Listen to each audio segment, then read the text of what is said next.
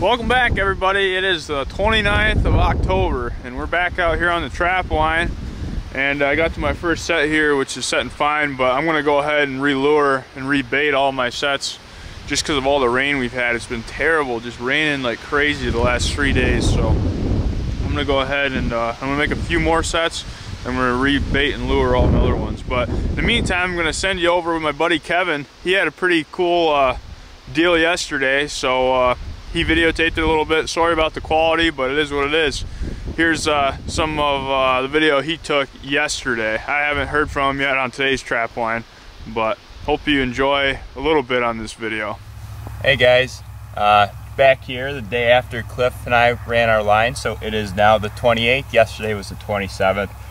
Third check day. Thought I'd give you a couple of updates since we didn't catch anything but a raccoon and a possum the other day.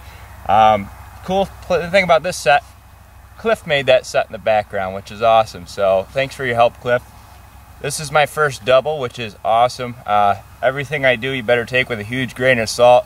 This is a big victory for me. So a double up on Fox is pretty cool. So I'll try to keep you updated. These are sets number 7 and 8 for the day. I've got about 30 more to go check. So hopefully we have some more luck. If not, thanks again for joining me. Bug Cliff and maybe we'll go trap some mink together. Thanks guys. Well, I've checked 4 of my sets here and I got to this one and I definitely missed one right there. You can see there's some wool, sheep wool, that I shoved down in the hole with a bait, and my trap bed's right there. It looks like that fox stepped right there. There's a print, and then you can see a perfect fox print right there. I just missed the dirty bugger. I'm gonna go ahead and dig this up and reset this trap. See if I can't nail him tonight.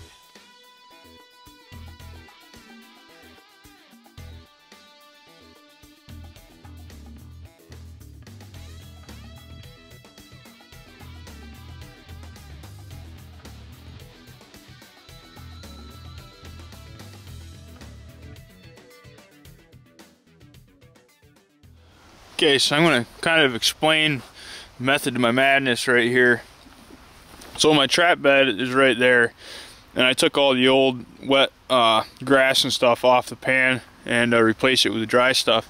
But I know that fox approached the trap from this side, the field side, and right now I set it up so I'm going to try to make that fox, if it approaches from this side, I'm going to try to make him come around and get that hole from that side. So I banked that side, and pretty much the only reason I did that is try to force him to come on this side of the trap and come around here and hit that pan.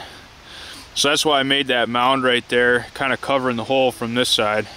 And if he's going to come and hit it again, I'm going to try to get him to come in from this way. So that's kind of what I was thinking with that. Hopefully it works this time. Okay, I'm going to go ahead and make a fisher set right here on this log, this leaning log. I have a trail camera set up on a scrape right here, and I had a nice fisher go right in front of this camera the other night. So we only have a couple of days left to trap fisher, or attempt to trap fisher. I haven't caught any yet, and I've got 6 fisher sets out across the road from this block, and I have yet to catch a fisher. But I'm going to set another trap right here on this log, and I'll go ahead and videotape setting this trap for you.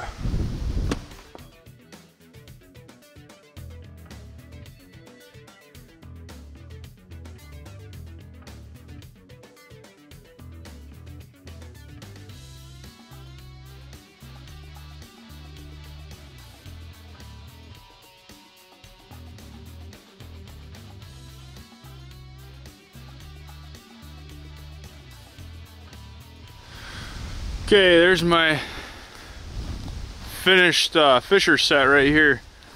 One hole, so if you look up this log, all you got is that trap to go through, and I've put a bunch of pine bough and stuff on each side of it to try to deter them from hopping. You don't want them to hop over it, you want them to go through this hole.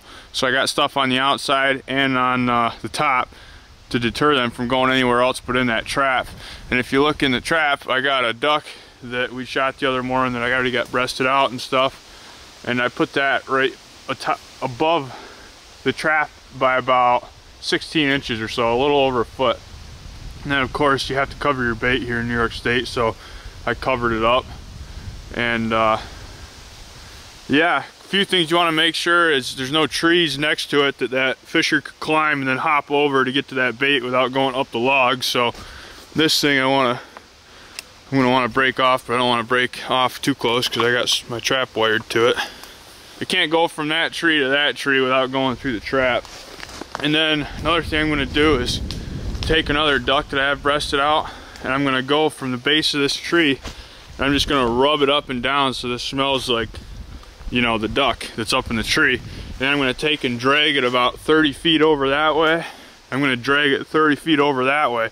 So if that fisher's working this wood line right here, it hits that scent trail of that duck, and it should come right up into the trap here.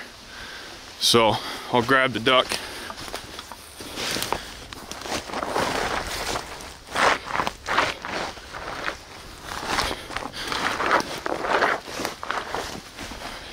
So I rubbed that duck all the way up and down that log there.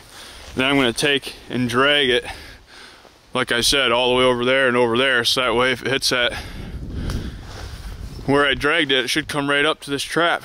And I'm going to set a cubby set for a fisher over here, just because I know that fisher's recently working this area. So if I don't catch him in this one, I might possibly catch him in that cubby set over there. So let's go do that one. I'm sure a lot of you guys are wondering, in New York State, you're not allowed to have the animal hanging out of the trap, or, you know, out of the tree that your trap is in. So a lot of people are probably wondering about me wiring that there, but when I wire that trap there, I just do one loop. If you can see that, it's barely wired on there. So as soon as that trap snaps, that fisher will flail around a little bit, and that will come right off and be laying right here on the ground, have it wired to that tree. So that's a totally legal trap. Bait's covered. Everything is good to go. Now, if everything goes right and I cross my fingers, they'll have a fisher in it. But we're gonna go right over here, and if I can't get them in that one, we're gonna do a pocket set right in between these two logs here. These fishers really like running these logs. I've seen them a bunch of different times bow hunting. They're always bouncing from log to log. So we're gonna take, I got a New York State legal box here, and we're gonna take that box and tuck it right in this pocket right here and make a pocket set for the fisher. So if we don't get them in that trap, we might get them in this trap.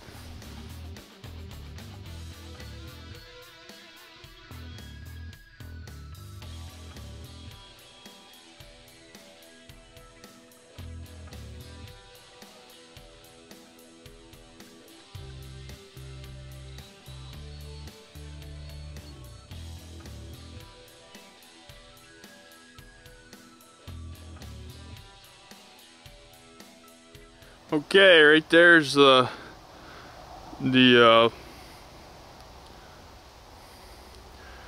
so right there's my first set, and right here's my second set.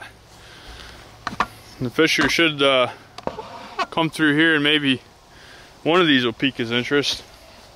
All I got in there for bait is a breasted out mallard duck that we shot the other morning, and hopefully fishers like duck. I should put some feathers up on top of it for eye appeal, but we'll leave that. I know for a fact we have a fisher right here in this area as of the other night, so we'll see. Well, folks, if you remember last year, I called a video "What a Tragedy," and that was where I had that coyote right off the left side of that ditch right there. I had that coyote in that trap, and when I walked up to it, it freaked out and spun around and stuff. Well, anyways, it cut its foot off. Well, I had 3 toes left in the trap, and took off running down the food plot, and I didn't have my gun ready to shoot it. So anyways, that's where I had that coyote last year, and this year I made the set right here, right off this field edge, and then they run up the edge of this food plot right through here too. It just runs right up the path right here, and then another one right there. So Here's the set right here. It is a dirt hole. The hole's right in there. Obviously the trap's right there. I used some of my buddy Kevin's creation. Some of that stuff. We'll go set him another one.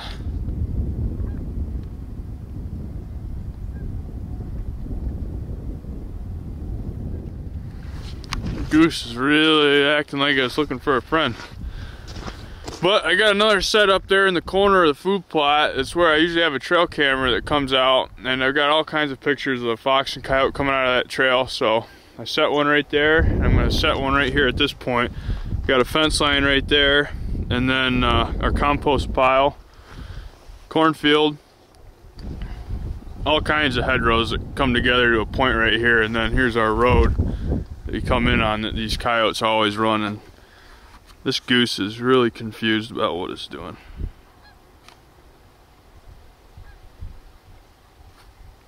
I think it's lost. We'll go ahead and get this set in right here. I'll video this one.